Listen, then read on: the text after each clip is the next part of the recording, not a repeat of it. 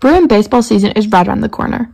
With the team kicking off their season on February 7th at Brookhaven Academy, the team is returning this year after losing 7 seniors, and 5 of them being starters, who played key roles in the team. 4 of the seniors went on to play baseball at the college level. With them losing so many players, it has left room for many players to step up and make a mark on the team. This year, the team is led by seniors Mason Roach and JP McElwain. So it's good being a senior. You know, I'm able to lead the younger kids. Since it's my senior year, I'd hope our coaches can lead us deep into the playoffs, hopefully end it with a state championship. With the team only having 2 seniors this year, many of the juniors have been stepping up. With the team consisting of 8 players from the junior class, they have a vital role in the team. Many of them have stepped up to fill positions.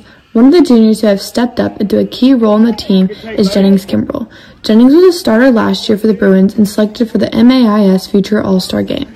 He played second base and pitched little. This year, he will step into an even more important role on the team as being one of the team's key pitchers. The juniors have had to step up and assume leadership roles, and it's been going good. Everyone's working hard. And this off-season, I've been working hard, been in the cage, throwing bullpens, because I know I'm going to have a bigger role on the team. With the baseball season approaching quickly, the team has been constantly practicing and training under their coaches. The team is led by head coach Gerard McCall and assistant coaches Matthew Sigler and Joseph Dykes. The coaches continue to push their players in practice with the hopes to get the best out of them and for the players to find success. Now, all in all, I would say our team chemistry is really good. Guys are working really hard, working together. Just kind of looking at how things are shaping out. I think we've got 5 or 6 guys that we're confident on the mound with. I think 1 through 9 at the plate we can be pretty dangerous.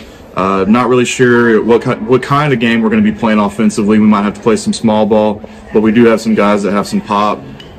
Would expect to see a couple balls leave the yard this year. It looks like Bruin baseball is going to have a great season. I'm Sel McCarty for BNN.